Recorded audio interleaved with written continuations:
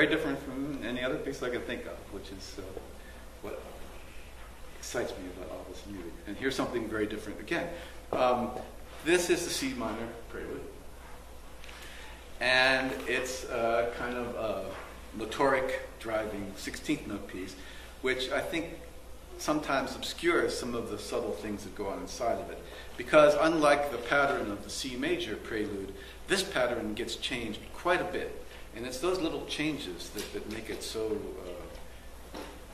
much fun to sort of follow its progression through the piece. It starts out with a C minor pedal, and that's why I put this thing, and a pattern which, even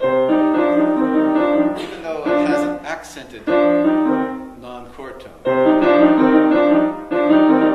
most of all the other tones are chord-wise.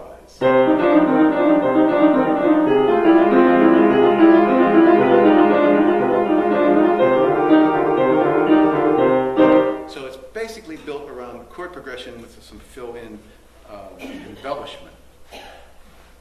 I want to talk a little bit about this purple passage here, because that is a sequence which carries us through different keys. It's always moving down a step, but Bach has a lot of choices to make as to what particular accidentals he wants to use as his music is moving down step by step by step.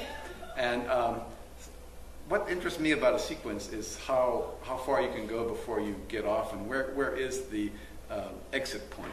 So I want to play this sequence for you, and I'm going to keep it going for a while, just so you get a sense of what could happen with it.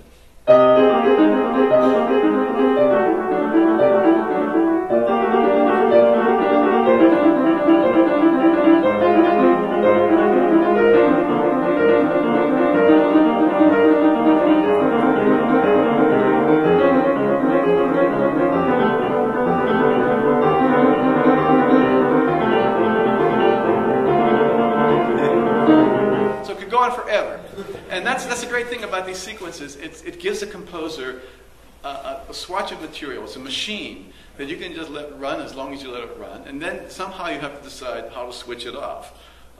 If you can't switch it off, you get in that kind of trouble. So you have to figure out where your off button is. And the off button right here is the left hand changing its pattern from a ba-da-ba-doo-ba-da-ba to something that goes ba-da-ba-dee-ba-dee-ba, which, by the way, he did one time before up here in that. But now this changing in the theme sets into motion an entire new progression, which is about, instead of the voices moving downward in tandem, start compressing. And you get a wonderful experience out of this then, as the voices start getting closer and closer together, and all these little 16th notes start getting in each other's way.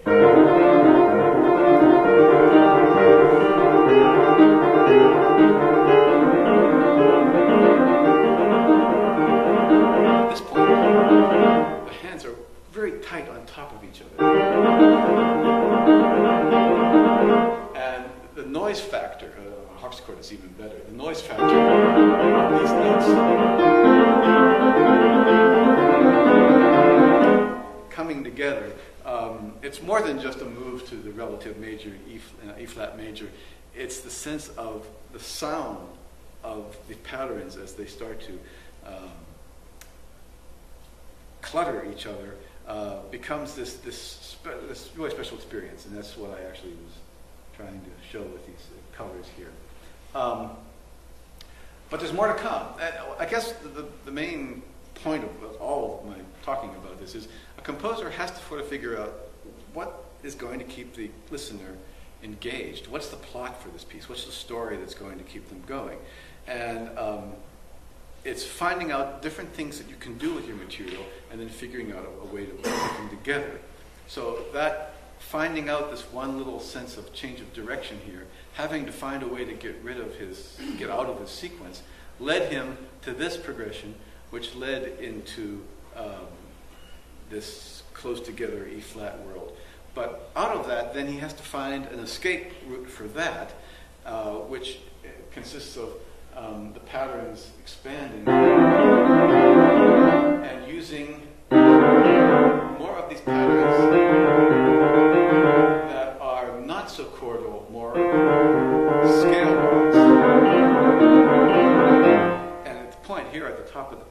page, he even flips the pattern around so that instead of being, that's where we started, now we're here. Considerably lower, using low F in the top voice, which is kind of a low thing for your top voice to do, and having these more scale-wise patterns. There is our F sharp, the sharp note that comes in against the E flat that creates that crunch that we saw in the C major piece.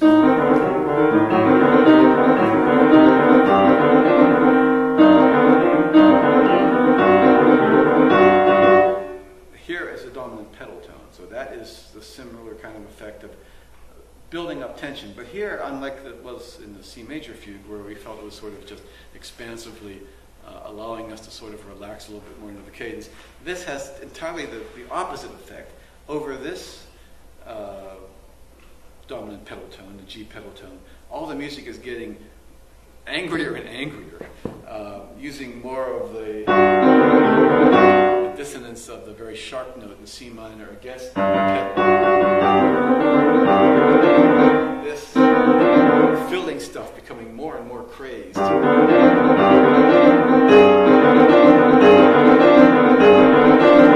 it's gone berserk. And that's how this entire motion from the beginning has led to this point.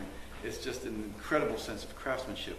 So whenever we get something that breaks away, and here the pattern just totally breaks down, it's what's significant about that is that we've had this sense of a vector pushing us away from the sort of irregularity into something that's exploding into sort of a cadenza kind of material.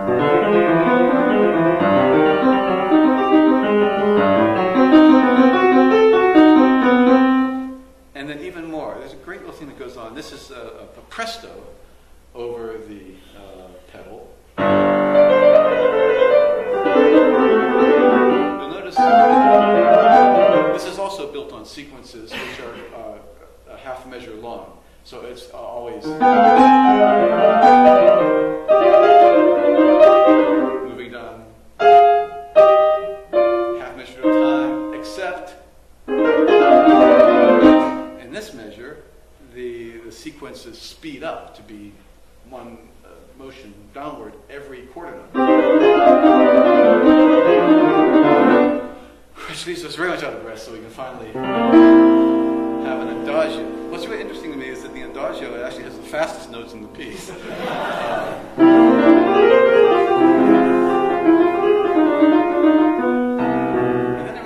Allegro. And what's fascinating about the allegro, it's not going back to this allegro, it's going back to this allegro.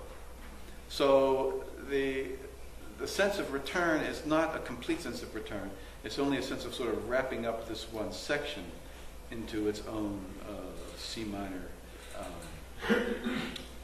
ending, using some extreme flat side notes. This has the same sort of impact as the plagal cadence, the going to the subdominant, the going to the grandparent key. When you start introducing, here's D flats.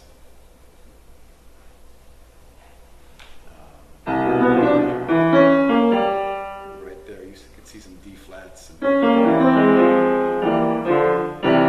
Before ending in C major. Okay, and then we have the fugue that goes along with that. And this fugue is a textbook counter subject oriented.